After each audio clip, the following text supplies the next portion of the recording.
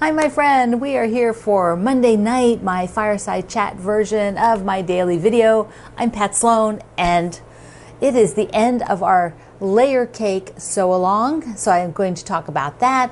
I talk about the Morrison Park, which is still up on the wall, and let's see, Cozy Things, which is our next Wednesday sew-along, starts this Wednesday, and I have a few little early things you can do, and maybe if we get to it, I have a little discussion from a Q&A, so we'll see how it all goes. So the topic for today is our organization tip number 3 of 8. So this one, you're going to have to think about it a second, because I'm not sure that everybody knows immediately what is your oldest project bin. Now, some of you are right away going to go, oh yeah, I know what's the oldest one that I have sitting there that I haven't worked on for ages. That's it. Others of you don't have a lot of projects, so your oldest project might not actually be that old. But if you have a lot of projects, that's where it becomes a little bit more brain power. Like, which is the oldest project? So today is to find your oldest project bin. I would love for you to share it over at the over at the group Quilt Along with Pat Sloan. You can tell me about it here in the comments of YouTube if you're not over there, but you should be over there. But tell me what's in that oldest bin, plus make some decisions on that. Do you still love it? Do you still want to work on that oldest project that you haven't worked on forever? And why haven't you worked on it? And now that you're going to open it up and take a look at it, decide you do want to keep it, be sure you want to keep it. If not, let's get it out and, release it, pack out into the world somehow. But if you're going to keep it, make a plan to work on it. Move it forward a little bit to the next step. Make a plan for sometime this month, maybe this week even. Okay, I'll work on it for an hour. I'll get it out, look at it. What happens is, though, if you leave it too long in a bin, you sort of forget where you were with it. Is everything even in the bin anymore? So many people go, they open this thing and they're like, pattern pieces are missing, fabric's missing. Or they don't even remember what they were doing. So today, evaluate that. That is your topic, organizing today. Okay, layer cake. Ta-da-da-da-da. I have it folded here because I want to show you the quilting on it. And over at my website, there is a picture of it, and you can see it all hanging. You've been seeing it every Monday anyway. I couldn't get it switched down again because Greg is off helping the neighbor, and when I went to do the video, and I don't have the strength to put these up there. So here we go. I wanted you to see the quilting that Cindy and Dennis did for me at the spa. They're the spa where I send everything to become beautiful. So there's spider webs, and then you can see here there's a bat. See here the bat. We have Betty and Bob the bat that fly around our house. And let's see. There was something else. There's actually a spider. Oh, there's one. Yes, lovely. Isn't she lovely? We have a huge spider web outside right now. And so I'm kind of fond of the one out there, as long as she stays up in her web and doesn't come down. So this needs binding. So I am going to get the black out. Originally I was thinking of doing this charcoal, but I actually think I really want black. So I need to get the black out, solid black, and do the binding on this so that I can go hang it in the living room. Yes, and use it. Either hang it or put it on the back of the sofa. Not sure which, but I'm thinking in the next 2 days this'll get done. So let me just put it over there, and I will show you on Facebook and Instagram when the binding is done.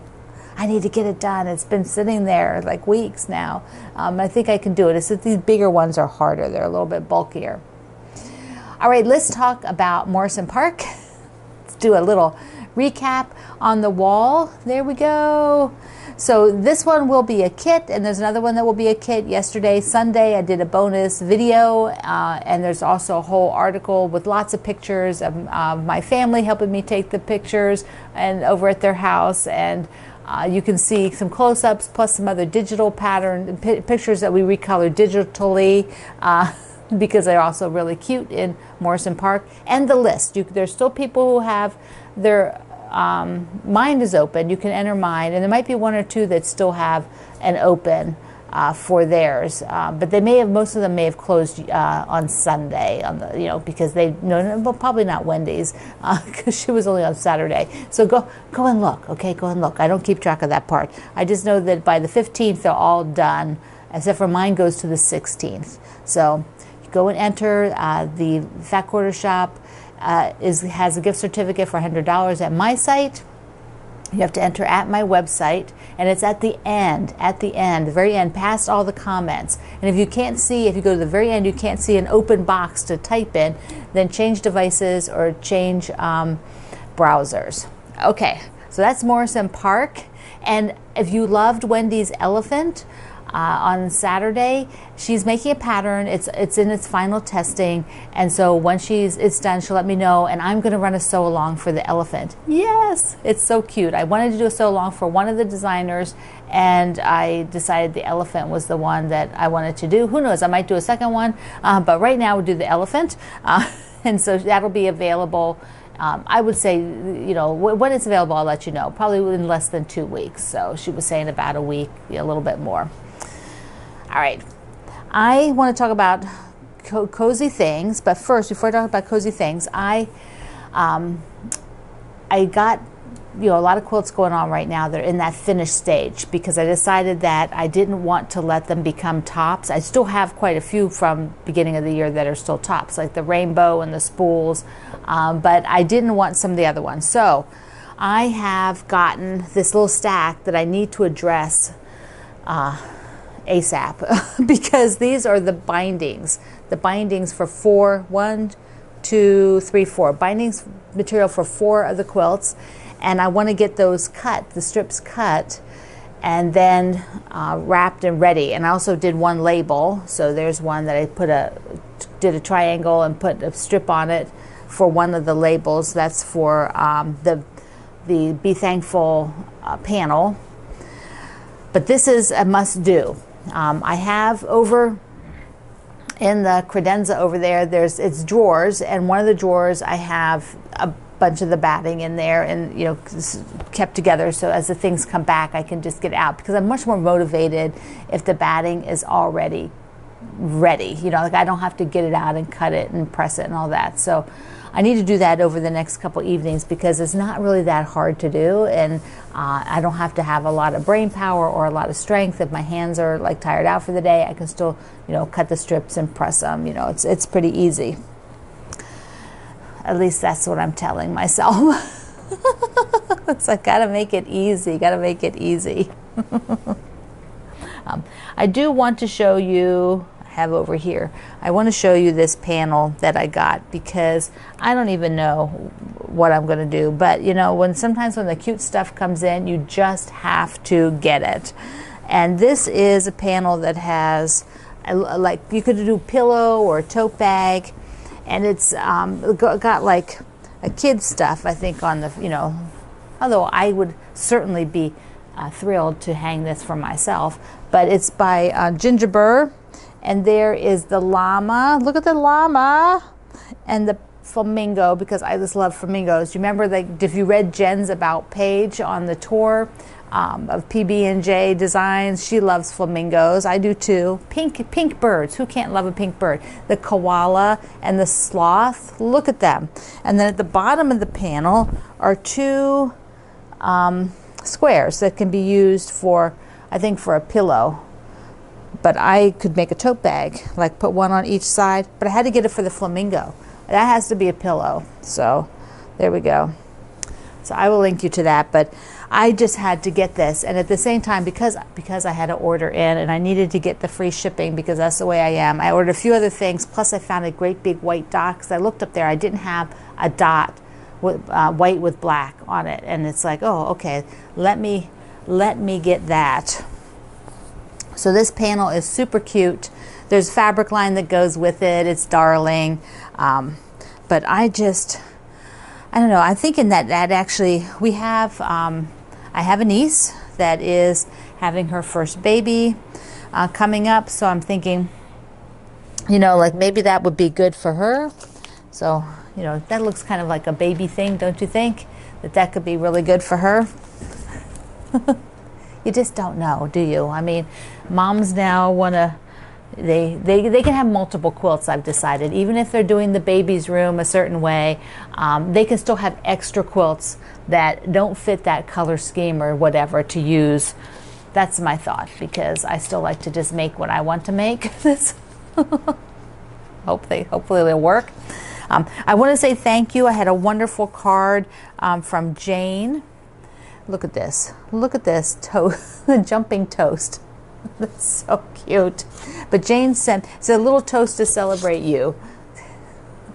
This kind of stuff just makes me smile. It is just amazing. But Jane sent me a beautiful sentimental bracelet. I can't wear it yet because of the scars, but when I can wear it, I will. But these are bracelets with sayings on them, and so I just thought she picked one out just for me. And thank you, Jane. It's just, that was just so sweet and really very, very thoughtful to go through and pick one just for me. So I love that. It's a neat concept to have the, you know, inspiration words given to you from somebody else. Mwah. So sweet. So I want to talk about the cozy things that's coming up. Cozy things are so long. So I am going to show you the fabric that I'm working with, and this is something that you can do right now, is to get your fabric. Remember, we start Wednesday, and if you didn't get any fabric yet, you should. You need to at least use something you own if you're not going to buy something. But I want to show you the sort of a thought process to go through to look at your fabric, because this is a quilt with 9 blocks and a setting.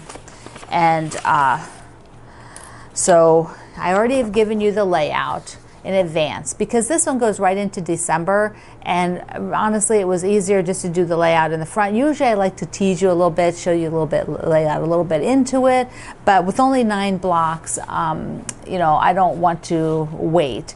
But I am going to wait till I make some blocks before I piece the setting blocks. And this is a setting block. Here, this unit is basically like a courthouse steps.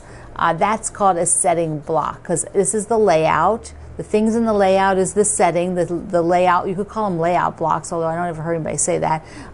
So, you know, setting blocks, and there's also a sashing, which I've already picked for mine. This sashing is the, I'll show you when we're looking at it, but it's a big snowflake. It's red with white snowflakes.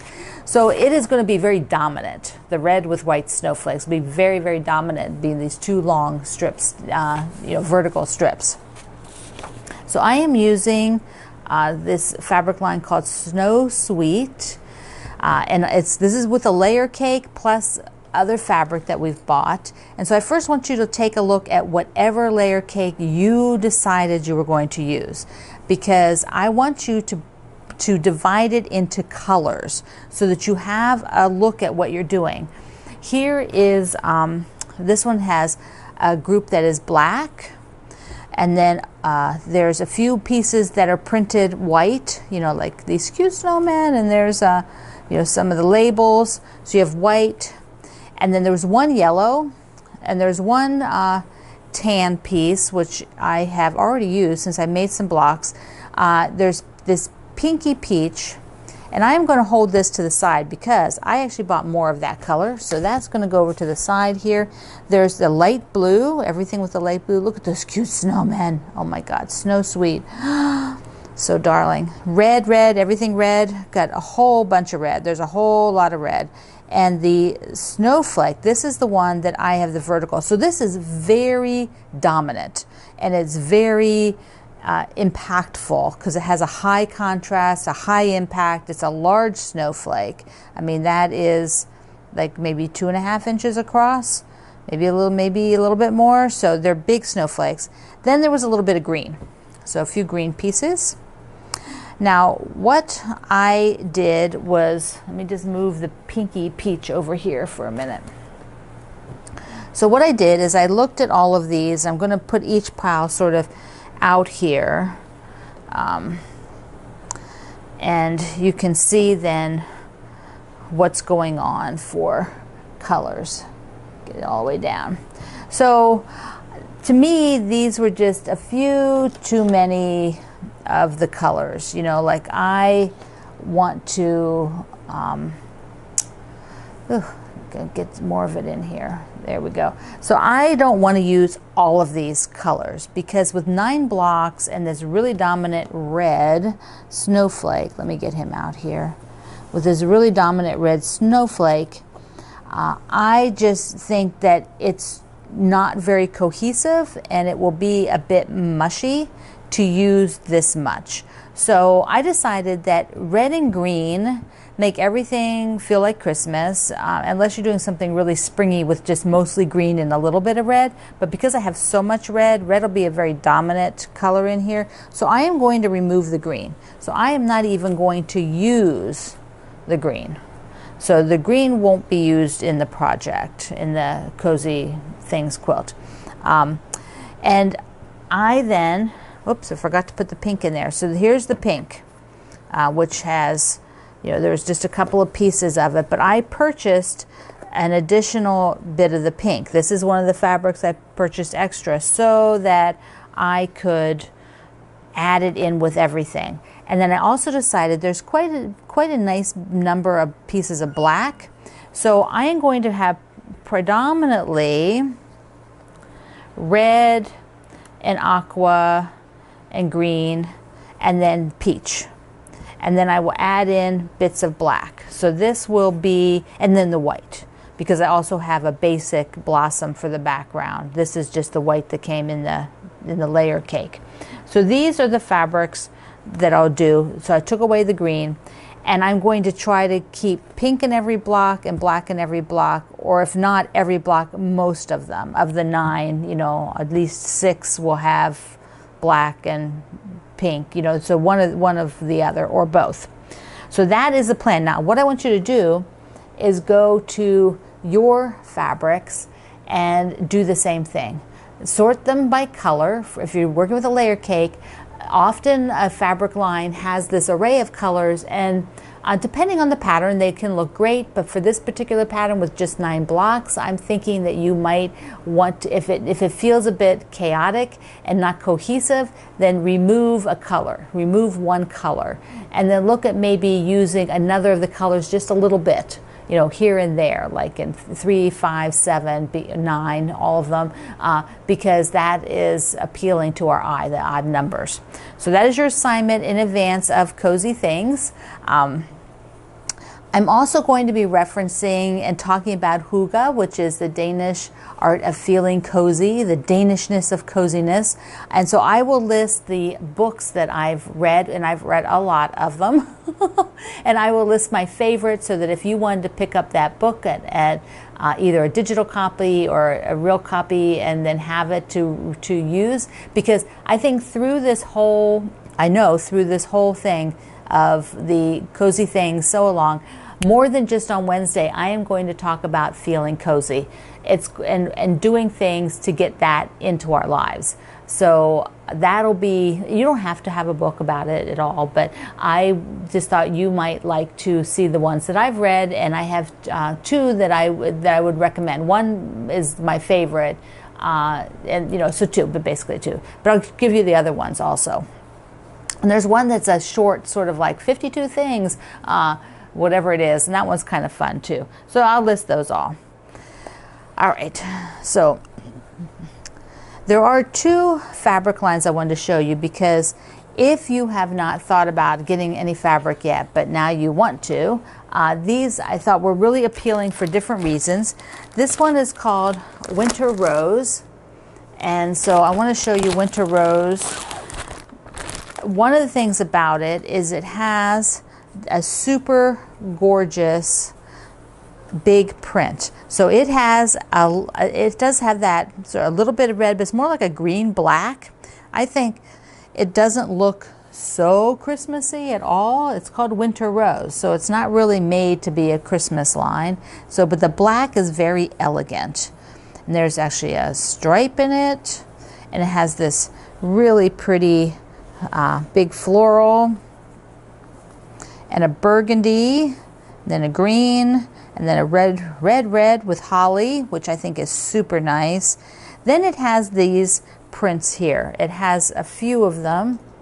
There we go. Which is a big print, which would be absolutely beautiful for the long strip. And it comes with that in, that's the red. There's some green. I love these tans. Here comes in this. So if you wanted it really calm and soothing, this was like my second choice. I almost decided to do this one. There's it is in green. It's just, that print is gorgeous. Here's some more of that flower. Here's another one. You could also do these. You know, you could also do this big floral. But it would be a fun line to use for cozy things. And if you like to have something in that, with, you know, black I think makes things look elegant, unless they're like fun, like these guys, you know, like there's a white on white of those. That's just, it's just so pretty. So this is called Winter Rose. I'll link you below. And if you've been looking for something like this, it is a really, really pretty line. The other one that I think would be kind of interesting to do is flannel. Now, I don't know, I have not sewn with, this is printed flannel, not woven flannel. So, you know, printed flannel is a little bit thicker, if you've ever noticed the difference. It's not that much thicker, but it's a little bit thicker. So, you know, I don't doing tiny patchwork. You know, 2.5 inch squares is it. But they do make a little bit thicker seam. And I just want to show this one to you because this is all very tonal. It's what would be called maybe more low volume, which is something I want to talk about. The plaid, I mean, it's just soft. I could see this whole quilt done. See here? You could do the whole thing in this very soft beige or grays and beige. But there's the plaid, and it's got a little tan in it. There's the dot. There's the little tan in there. A light dot. So any of those two dots or the plaids, any of these would be great for the long strip.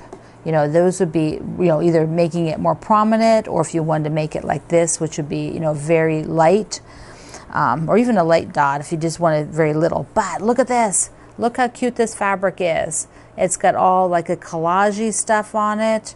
That is so cute. Okay, let me just pull this over. Here's the collage stuff. I don't know why I didn't think about that earlier. Here's deer upside down to you. More deer. So if you like deer, this one is the snowflakes, and that's it. So you have a couple of sort of really big prints, and then the plaids and the dots. So if you were looking for a flannel line that's a little bit different, a little bit more interesting, you know, and very soft, I like this one. I like it.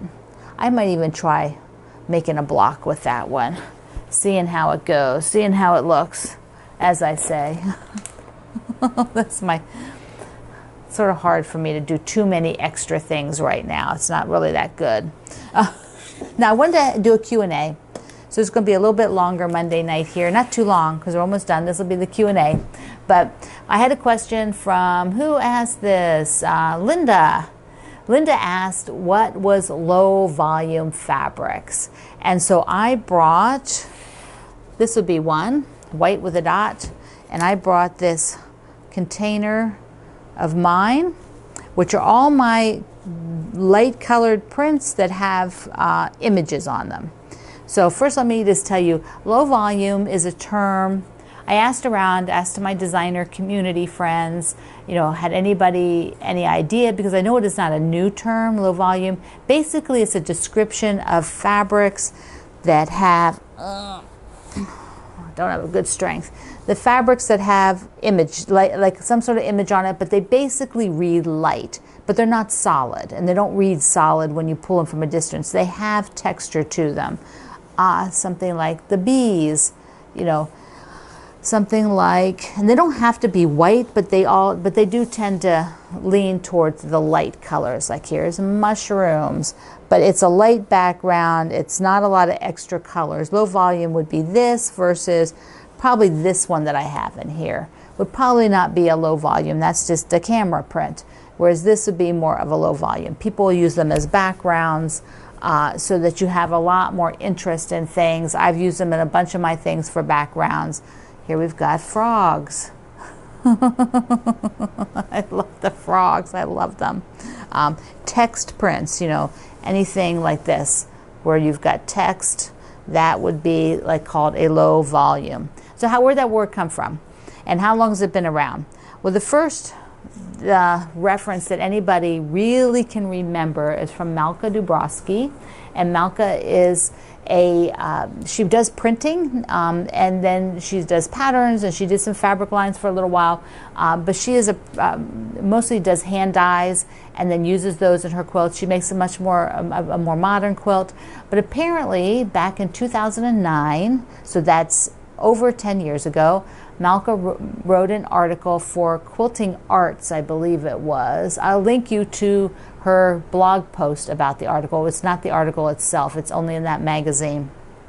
But she wrote about using low volume, that she didn't want to have. She uses a lot of saturated colors. She makes a lot of bright quilts. So she wanted to work in the opposite of that. And so she called it low volume.